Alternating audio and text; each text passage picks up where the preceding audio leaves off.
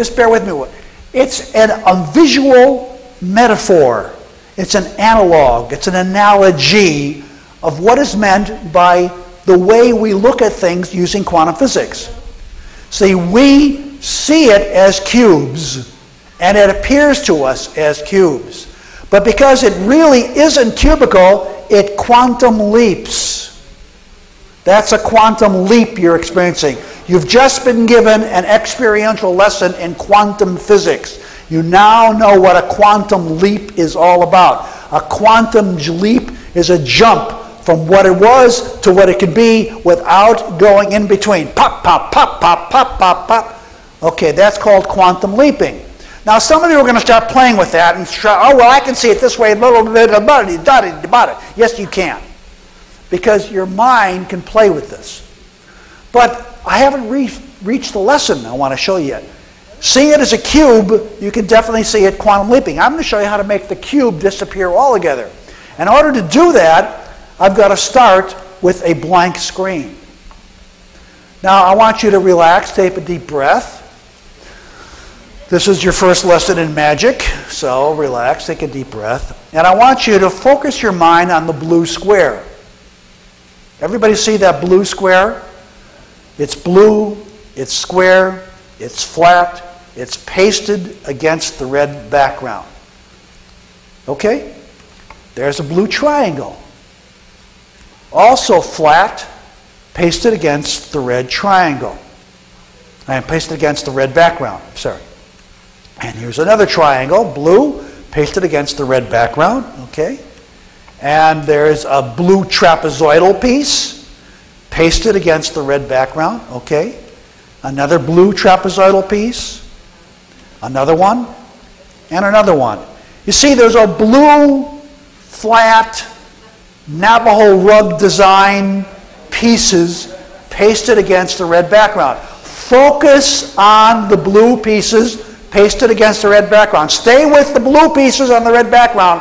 Watch the blue pieces. See the blue pieces, the glowing red aura around them.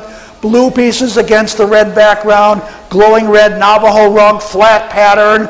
There he is. No cube. You said cube. And suddenly it became a cube again. Did you get that?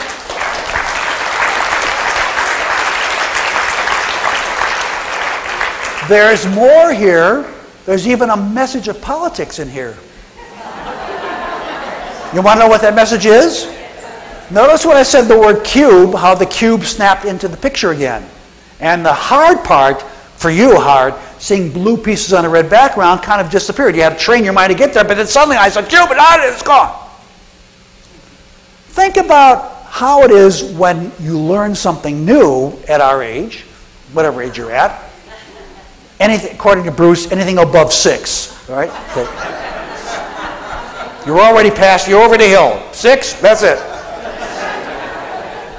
So at our age, learning something new is not as easy anymore. And if we have been taught to see this as cubes, and we play with cubes a lot, blue pieces on a red background ain't our cup of tea. It's very hard to do. We now know how to do it, but it requires some effort on our part. Think about a dialogue with somebody who doesn't even speak your language, describing to you their experience of life.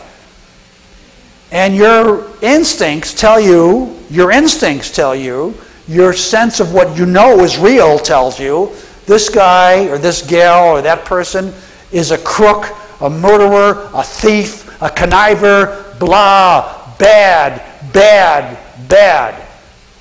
And now you can understand where the fear of the other comes into being. Because we've been trained, fear others. Especially if their skin is orange, red, blue, copper tone, black, yellow, purple, violet. The only skin we accept is white. But actually our skin isn't white at all. It's a weird pink. But we call ourselves whites. I don't know why we call ourselves whites. I mean, you know, there's nothing white about our skin at all, but never mind. Anyway, you can see what happens. We get caught in a matrix, an interest matrix, which tells us that the other is got to be, we can't, it's hard to see the blue pieces of the red background of the other, because all we keep seeing is ourselves and anti-ourselves, something which is not ourselves. That's our prejudice. That's our way of thinking, which keeps us blinded from seeing the other. So we tend to misunderstand anything that doesn't fit into our own matrix. What I'm trying to explain to you is it's not inevitable, and you have the possibility within you to transform all that, but it's probably as difficult to do as it was to see blue pieces on a red background. But I'll guarantee, practice it for a while, and you'll start seeing blue pieces on the red background more and more. You can do it. You have the power within you because it's all within your clouds of possibility, and those clouds of possibility are not fixed. You change their boundary conditions, and it changes the way those appear. This is your role. This is your game. This is your drama king, your drama queen. This is the dramatic role you play as an observer creator. You bring your experience into existence. What does it look like when you're not doing that? It's really a mystery, and no one really knows what's going on. So, quantum physics indeed includes you, and who you are is a mystery.